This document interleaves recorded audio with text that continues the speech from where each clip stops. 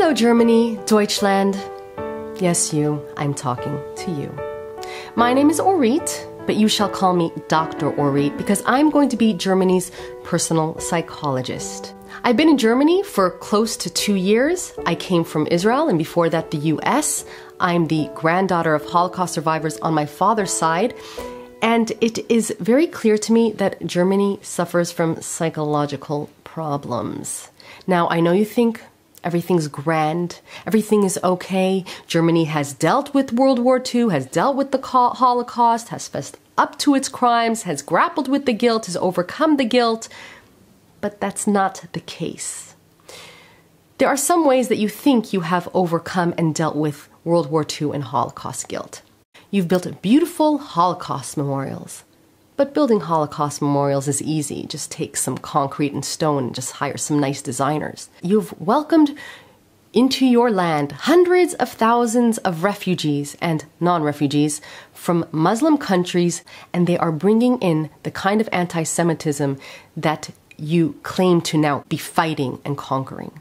Israel critique, finding everything wrong with Israel.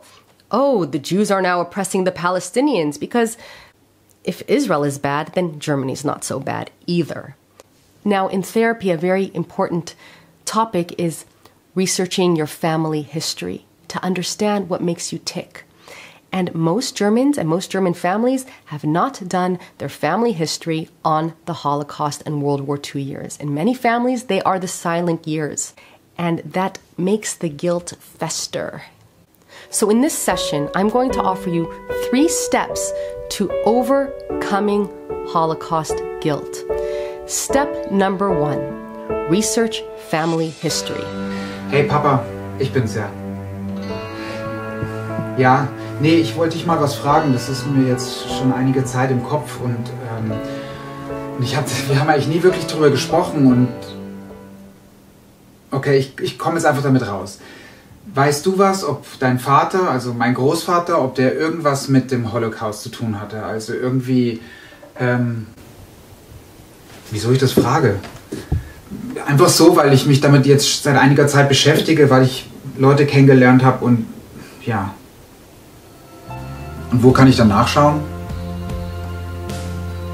Also wir haben noch was am Dachboden oben. Kannst du mir da helfen, das rauszusuchen? Vielleicht nächstes Mal, wenn ich zu Besuch komme.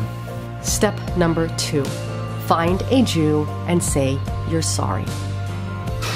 Okay, there's something I wanted to talk to you about for a long time, but it's not so easy for me to talk about it because it's kind of... It's about the Holocaust and that I'm not pretty sure yet if my family was really involved, but I just want to say sorry. Sorry. You didn't do it, I mean... I know, but it just feels like I have to say sorry for what my nation did to your nation and to your folks, and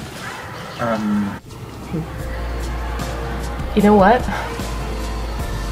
I really needed to hear that. Thank you. Huh. Didn't even realize. Wow. Step number 3. Hug a Jew. Can I hug you? Yeah, of course.